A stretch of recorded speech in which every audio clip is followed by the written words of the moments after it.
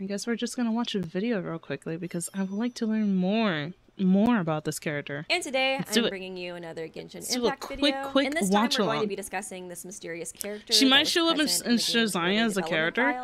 See, like, I would like for her to appear. And most importantly, share if you enjoyed this video. Maybe not as a playable character, but YouTube maybe as really a... does not like it when I do stuff other than Danganronpa, so I would very much appreciate the support. And yeah, that type of stuff helps me out. But maybe as like an NPC or something. Let's go ahead and Writer with pink hair. That's what I'm probably thinking. Yeah, writer. Was found in Genshin's early game files.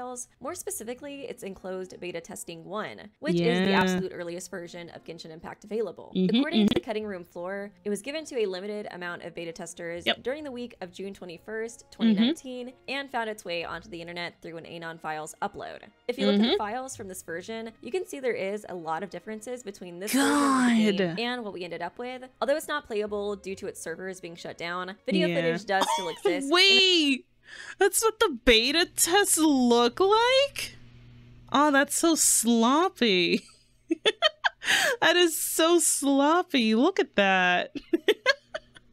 Max stamina 100. These are pretty interesting. Alright, Candy Dude has finished so I can hear stream. Hey. Oh yeah, I do remember this. I remember seeing this like around. Honestly, I prefer the Kokomi that we have, but I love the hairstyle of the old version of Kokomi. I really, really do. Like, that hairstyle is very, very pretty. Yeah, and then Shenhe also got like a change. I kind of like the old Shenhe design. I think it's because of the blue leggings. Versions. By far, the most mysterious character in these files is this character, sometimes referred to as Kate, and other times referred to as Kevin. Weird names, I know. There's a decent amount of information that has been dug up about her by Genshin leakers and data miners, though. It's believed that her model was used as a placeholder for the Travelers, since a reputable leaker who goes by Lumi on Twitter uncovered that Kevin and Kate both use the Kate model, and it's shown that she has both Animo and Geo visions with these listed skill effects. She also has a red variant, likely to differentiate between Kate and Kevin in-game. So this would all make sense if she was a placeholder for either. Oh, so she was both. She was Ether and Lumine. Interesting. Okay. Kate and Kevin.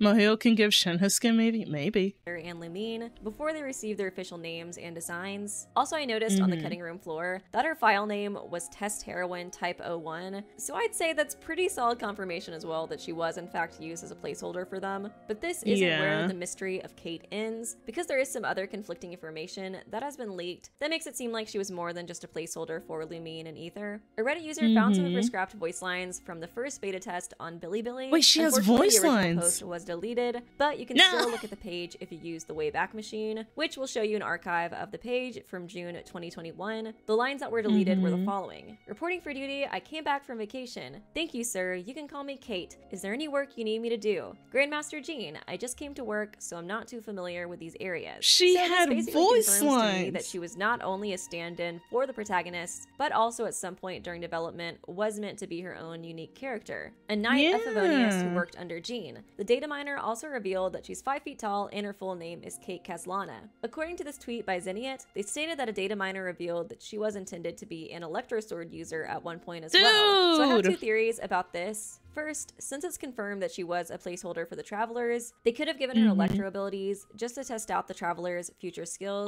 during beta testing. That would have been so cool. We need more Electros. They don't sound too similar. Her abilities were listed as Flicker Wave, Thunderfall, and Pierce Lightning, and the Traveler's Electro abilities are not that useful anyway, since it doesn't affect the finish. Yeah, but it's interesting to like look back. It is a bit hard basing the comparison off names alone. I like to look at the history of Genshin before it became Genshin. The Traveler, they could have been scrapped or changed a lot before the final version. My other idea is that since it does seem like at one point she was meant to be her own unique character, Claren's the those closest could have been Electro her Sword user, abilities. But to my knowledge, there's no confirmation on either I mean, we got of these Kuki, ideas. but something else I noticed Kuki's that's pretty more interesting of a about support. her is how similar her design looks to Noelle. Yes! Most notably, they're both short, they have pale skin, short, light grayish hair, and they have these mechanical as Electro, arms. Kate's looks more robotic, while Noelle's looks more like armor, but it is a pretty unique feature that they both share. One of the the few visual differences between them is their eye color, Noelle having green eyes and Kate having blue eyes. But I noticed in one of Kate's designs in closed beta testing 2,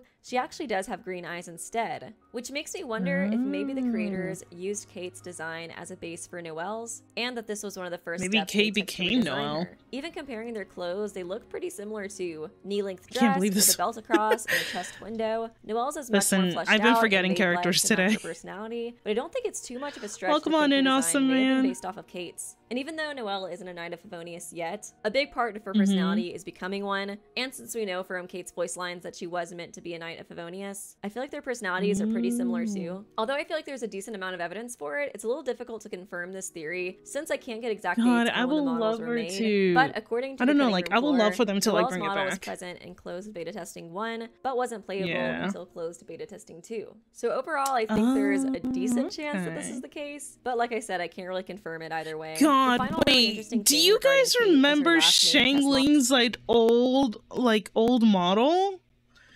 Look at Xiangling's old fucking icon model. Look at that.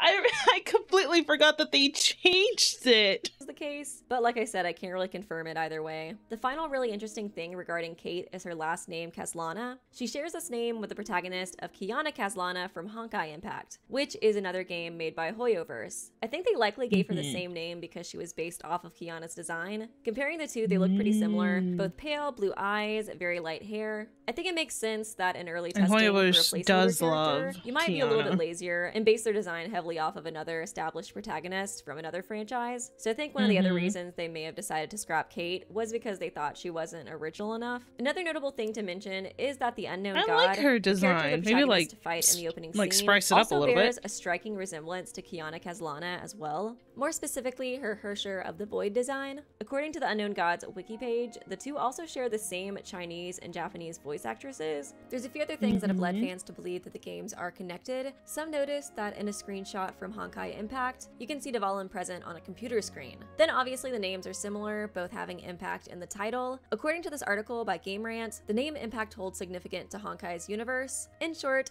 Hersher's attempt to destroy humanity in apocalyptic events, sometimes referred to as impacts. This could imply that Genshin's story is leading up to an impact by the Hershers in this universe. But I do want to be clear that this is all speculation. Unfortunately, I doubt our girl Kate will show up, even if this is a future plotline in Genshin. This I know, but it would be awesome. That she's not even in the game files anymore. But I still thought this information was interesting. Oh, she isn't. So she's completely wiped out. Since she does share some features with Kiana. Kate being in the 2.3 file is in Rio. She existed in CBT long ago, but hasn't been used or heard of since then. According to Lumi, Kate was just a placeholder for travelers. Also, Mimi and Kokomi being twin sisters in real as well, yeah.